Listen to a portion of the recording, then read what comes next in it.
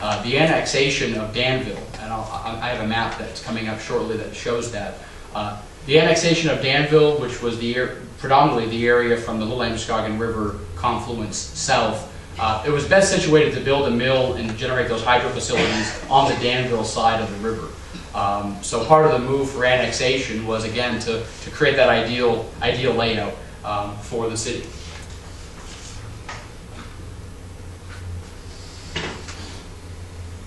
So this is 1860s view of the cities of Lewiston and Auburn, and I'm going to sneak through here, try to point some things out. So here's my reference to Danville. So the map here is marked Danville. This is the main central line, Pan Am as it's known today.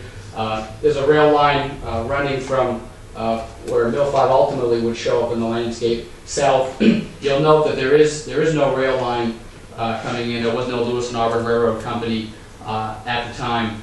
And you can see that the canal network as laid out. My next slide zooms in. And it's part of, I mentioned the romanticizing the view of Lewiston with Little Canada and the workforce housing. The Lewiston Canal system, there was a much grander master plan. You can see the upper canal here, Kennedy Park to orient you, Chestnut Street. The upper canal, which runs by the Androscoggin Mill, there were plans for the lower canal and additional branch canals that were ultimately never built. This is the Continental here, labeled Porter Mill. Anyone who's been to the Franco-American Heritage Center on Oxford Street, that canal actually dead ends. And obviously there's a connection back from the Hill Mill.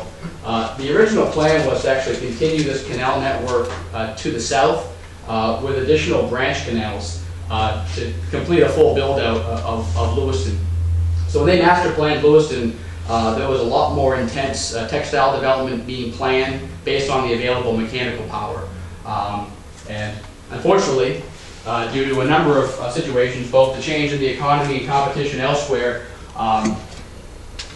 but change in technology, where these folks were able to generate electricity. You didn't need the mechanical power, so location became a lot less important once that had happened. And here, of course, is a view of from 18. Actually, I think that's 1902. So the annexation has happened here. We can see at the bottom. So New Auburn is born, if you will, and carved out in a traditional street grid. And you can see the end of the canal network. So what you see in place for the canal in 1902, that was ultimately what we had. But you can still see today in that yellow box closest to the river where Little Canada is today, that was a mill site. Some older maps, some of the 1873 sets refer to them as mill sites. Where LePage Bakeries sits today, again, another mill site. Ultimately, those sites were never fully utilized and were converted to other uses based on available business need at the time. 1850, the first section built was about an 1,100-foot section. They wanted to get it started. The challenge was they were also trying to get investors from Boston to be able to build mills. They didn't want to spend all of their capital getting the canal system set up and ultimately not have the investors coming behind. So the system itself was phased in over a number of periods. There are good details. Doug's book on the frontier city, the sort of Lewiston up into becoming a city, lays out some of the change in ownership, which was predominantly a change in name on paper. For the most part, the companies that ran Lewiston Auburn, whether it was power companies or the mill companies, were the same folks. They were just doing it under different corporate names. The Upper Canal was finished by about the 1860s. It runs in length about 4,200 feet. The Lower Canal runs about 1,600. The Upper Canal drops 28 feet. It was 28 feet of head. And the head is important for how much power you can generate at each of those facilities. The drop at the falls is actually 38 feet. But by the construction of a granite dam at the head, and you can actually get a good sense of that if you're ever up by the railroad trestle. Don't trespass, but if you look, you can't really see it now, it's underwater. But typically during the summer you can see sort of arched granite which makes its way all the way to the head of the canals. That was put in place to maximize the amount of head available. The lower canal drops 22 feet. And again, I mentioned this dynamic of there was a delay in building the system because of the need to try to secure investors from away. Another interesting piece, and I know this happened on the Merrimack. It was a challenge on the Connecticut, which is sort of the longest of and the biggest drop of the industrial rivers in New England. The city of Lewiston, or at least the taxpayers in Lewiston, got into a business arrangement in the late 1870s with the Franklin Company. Mostly upstream were timber owners, timber producers, paper mills, connecting log drives, using the river for transport of wood. Penobscot River interests actually owned the uppermost dams on the Androscoggin River that controlled the flow of water. Having a canal system was great. You could operate when there was water. The challenge is after the spring freshets, come summer, you were out of luck. If you didn't have water in the canals, you weren't making power. So control of the entire river system was critically important for not only the mill owners and the hydro company owners, but ultimately for the residents of Lewiston who wanted to make sure the mills could operate.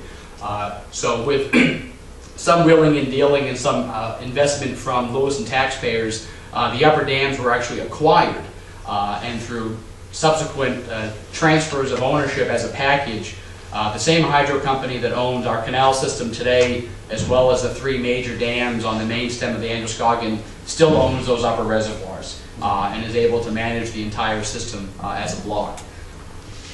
It was unique in that era that the municipality would actually, the taxpayers would help front some of that capital.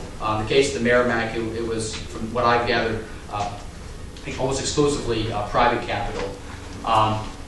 So with the build out of the canal system, before we get into hydroelectric, you may be wondering how much power was there with the mechanical power. By references in an 1869 hydropower of Maine book that I actually picked up in my collection from eBay, Joshua Chamberlain, when he was governor, commissioned a report to look at what the hydropower potential for the entire state of Maine was. So literally every drop of water, every major river, every tributary, every lake, stream, pond was assessed for its storage capacity, for managing water flow, and also its horsepower, to look at where there were gaps and what type of build-out was going to be available so Maine could be positioned in the Industrial Revolution.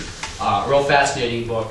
And it estimated Lewiston had about 9,000 horsepower of potential to start. It referenced a potential, if water capacity was properly managed, to double or triple that capacity. In terms of numbers, how many mills could that power? At 9,000, probably 25 to 30 textile mills of that era. We ultimately never, as you look at the landscape then and even now, obviously a lot has been torn down or burned down. Never got to that full build out of 25 to 30 mills within that district, but that was the potential. Part of what excited folks like the Littles and ultimately Benjamin Bates, looking at places, especially in Maine, like Biddeford and Saco, or places like Lawrence, the topography really wasn't going to be ideal for a full build-out.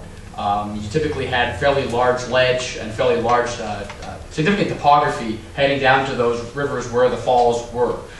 Lewiston, as you look at the landscape, and if you look at an aerial map, is really tapered away from the river. And what that allowed them to do was really build the canal system into that taper. So you had a natural plain, an upper plain where the Bates, the Hill, the Androscoggin could sit, and a lower plain where the Lewiston Mill, the Lowell Mill, the Continental Mill could sit. That was the natural topography of Lewiston. So that became a major selling point as they sought investors, was that this was a place where Lewiston was positioned with the amount of power, and that the grade was actually going to make it a lot less expensive to get mills through the ground.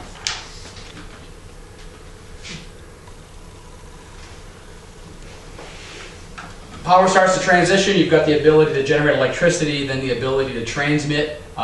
So you move away from using the small, limited head of the canal system to actually constructing large hydroelectric facilities. And the first major facility to get built here was Deer Rips Dam. Construction started in 1902. It took about 2 years for them to build that. Major selling point was that not only was there going to be additional power based on what was already available in Lewiston Auburn. But for the first time, Auburn was going to have an opportunity for its industry to benefit. For the most part, Lewiston had sort of garnered the winnings because of how the canal system and the topography played out.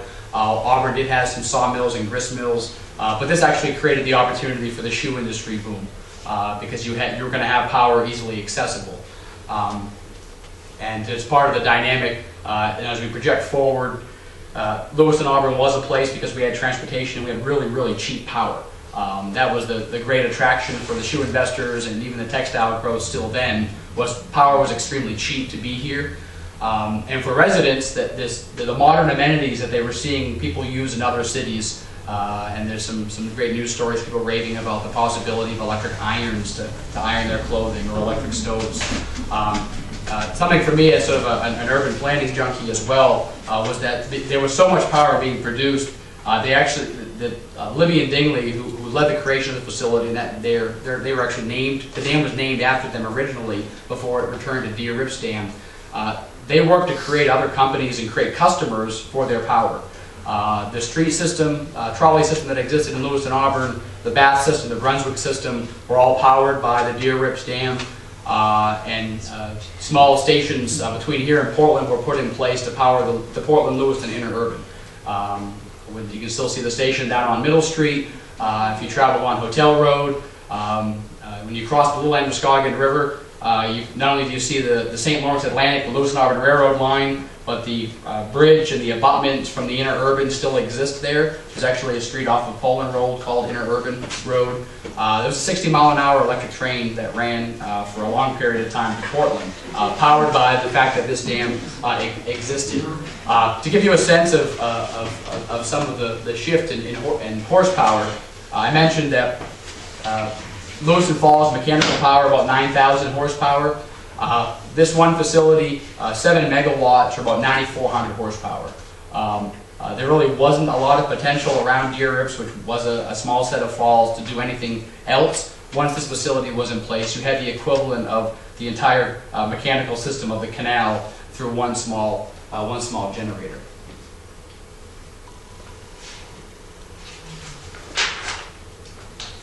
It's easy to think about the industrial history use of the Androscoggin River sort of exclusive to what we see in Lewiston Auburn. There's a real dynamic of what we don't see. Some of this, if you were here the last time I spoke with you folks, it's the same story, but it's tied to this narrative as well. There are a number of villages along the river in Turner. North River Road, which pulls off of Center Street. Center Street didn't exist back in the day. North River Road, Farmington Road, continued along the river up through Livermore. This is a view of River Road in Turner at a place called Conant Place, a small village on the southern end of Turner, not far over the Auburn line. After the flood of 1896, ice jams doing a significant amount of damage in that area. But given the strong appetite for industrial development by Lewiston Auburn in particular, and a growing market elsewhere for electricity, Central Maine Power pursued the construction of Gulf Island Dam. And while the 50-foot drop from the above Lewiston Falls to the river base is significant, this is a 100-foot drop. That dam is a 100-foot tall dam. It was built literally on Gulf Island. That's why they call it Gulf Island Dam. You can see the southern end of the island. The northern end, of course, is underwater. And it literally turns the river into a lake for 20 miles. Challenge, of course, being, I showed you a picture before, there were people living and there were villages on the river in Turner. And while the Flagstaff Lake story is often celebrated, at least from a sort of understanding the impacts of history and telling those stories, very few people know the story of the residents of those villages in Turner that had to be destroyed to make way for this power facility. I'll talk a little bit more about that later, but there were a number of villages, farmsteads in particular, off of Center Bridge Road, about halfway through Turner. There was a fairly well-settled village, churches, cemeteries, schools, small sawmills, clusters of homes, all of which had to be destroyed for the rising water. Not all the foundations ultimately went underwater, but Central Maine Power had acquired all of that real estate anyway.